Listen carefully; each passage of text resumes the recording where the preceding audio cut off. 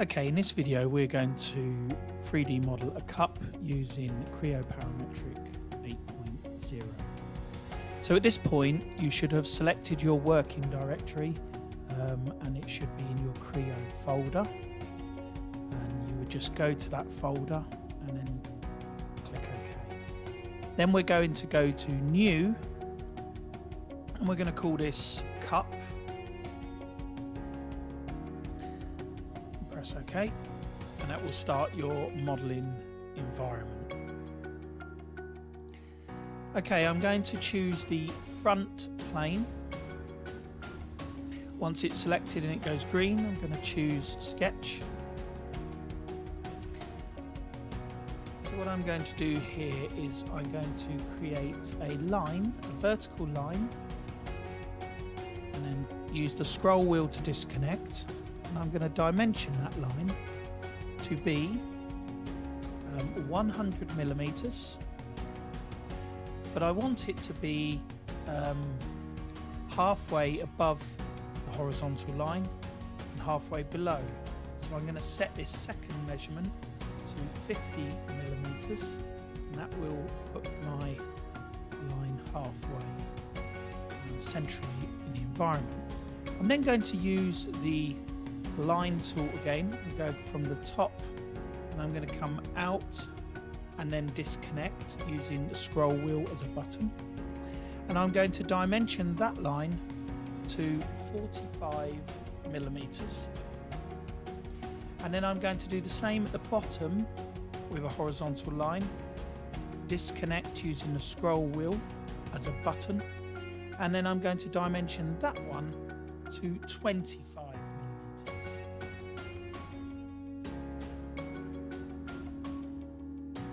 Okay, now I'm going to come across to the arc tool. I'm going to choose 3-point arc. I'm going to left click the top line and then left click the bottom line, and then it allows you to do your third point to be the curve. So I'm going to just randomly select that and then use the dimension tool to set that radius, and we're going to set that radius at, I think, 100 millimeters. Okay, now before we close the sketch by ticking OK, we're going to put a center line in because we want to revolve this shape. So I'm going to click left click and then left click again on the vertical center, and then I'm going to tick OK. I'm now going to go up and press revolve, and that will revolve that shape around our center line. And then I'm going to tick OK. Okay, I'm going to turn it upside down by clicking the scroll wheel in and revolve and moving the mouse to revolve the model around. And I'm going to choose the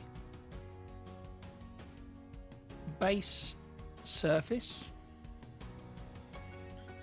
and then I'm going to choose sketch.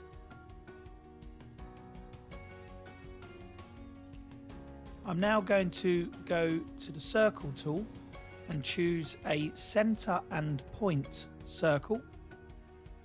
I'm going to click on the center and drag out a circle, and I'm going to dimension that circle, and I'm going to dimension that circle at 40 millimeters,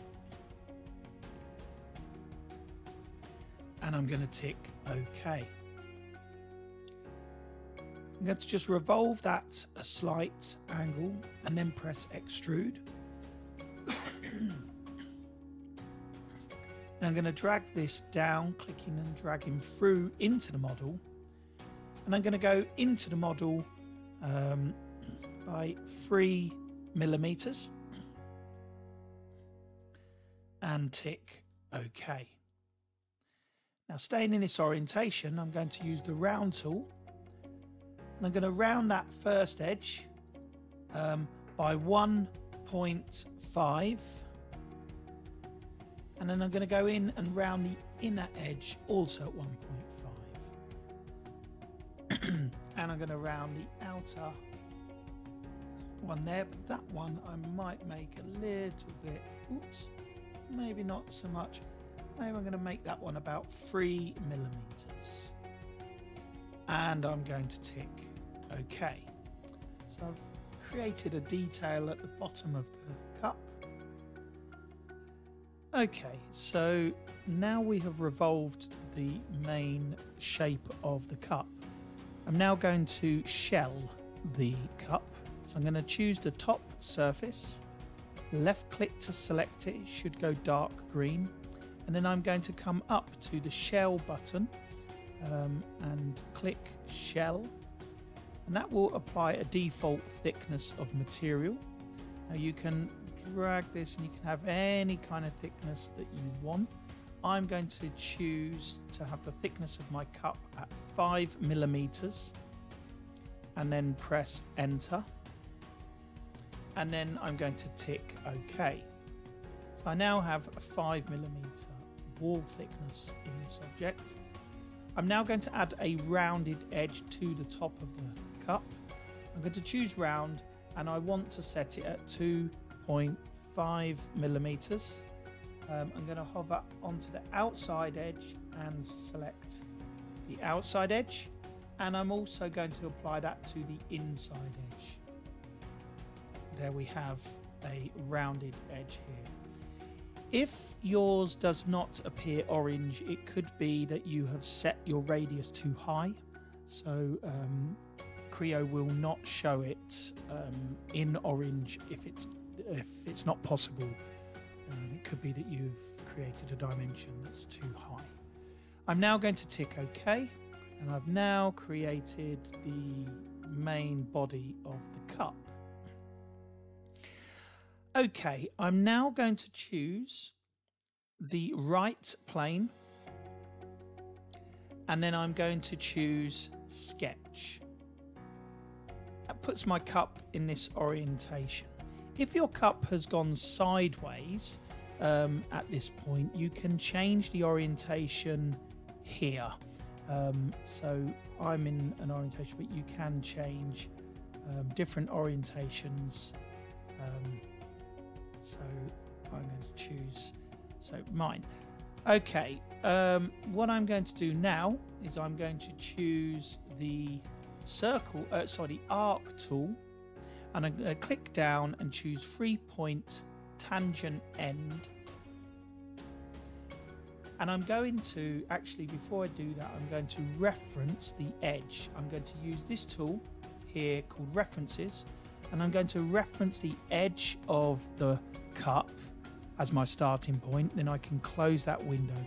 Then I'm going to choose the 3-point tangent tool. I'm going to make sure I'm on it somewhere just above the middle quadrant, and I'm going to left click to start. I'm going to come down here somewhere here and left click again, and then it allows me to put my final middle point in wherever I want. Notice the center of the circle is going to select, so I'm going to make sure that's not clicked on that center line, and left click there. Now I'm going to use a dimension tool to set the dimensions that I want for this. Now there are lots of things I can still change. I can change the distance here, so I could round that up to 60. Okay, and I can change this number higher and this circle will move up, or I could put its center on the center line if I make that 0. So I can control. Again, I could make that, and that affects the radius here. So I'm going to change that radius to 20 millimeters. But I'm going to move this up 10 millimeters. Okay, so I'm just showing you here in this video that we can play around with these measurements. Okay, so I've moved this to 4. I've moved this to 10. I've moved this one to 20. Okay, So I've just rounded up some of my numbers. You can choose different numbers, it's up to you, it's your handle. I'm just showing you how to model. So I've used a 3-point arc or tangent end here. To complete this now, I'm going to use a spline. So I'm going to click on the spline and I'm going to start at the end of my 3-point arc, and I'm going to click once to connect, click again somewhere on my way down to the cup edge, and here now I haven't clicked until I'm looking at my shape and then deciding where I want to stop it, and then left click. I'm still connected, so I want to press the scroll wheel to disconnect, and I've completed the shape. Now at this point you can use the select tool and you can drag these points around. You can select individual points. If you click off and just select an individual point, you can bend it or move it along the line. Okay, so there is my sketch, and this is going to be the path for my handle. We're going to revolve a shape, or we're going to send a shape along the path to become the handle. I'm going to tick OK.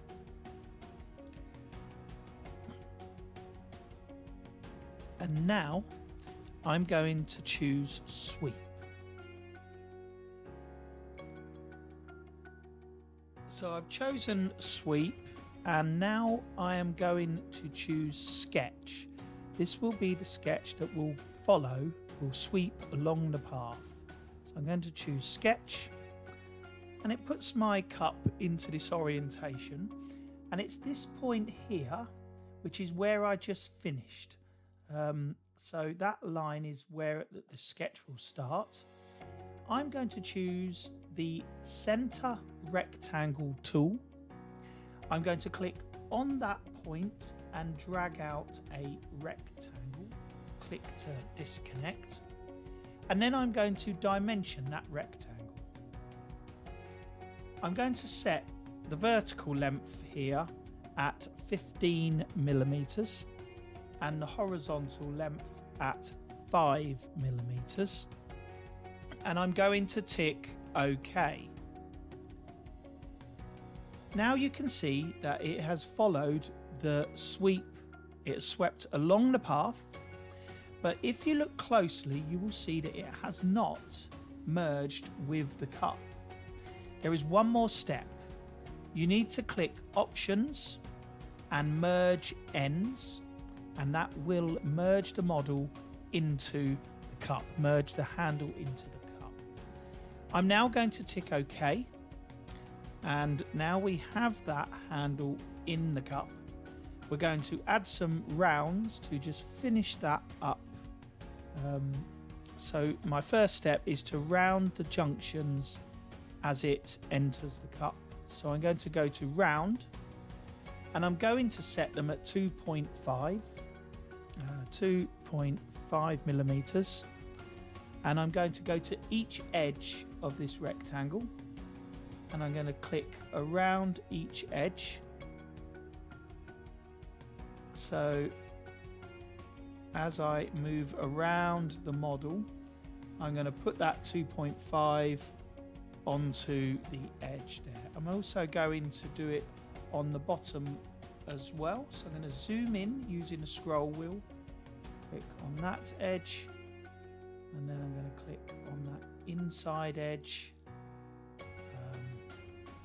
I'm going to rotate around so I can see these two edges here. Click on that one there, and finally this one here. So that's put a little radius to blend the body of the cup into the handle of the cup. I'm now going to click OK, and that finishes just that rounding part. I'm doing this because I want to do a separate round for the actual handle.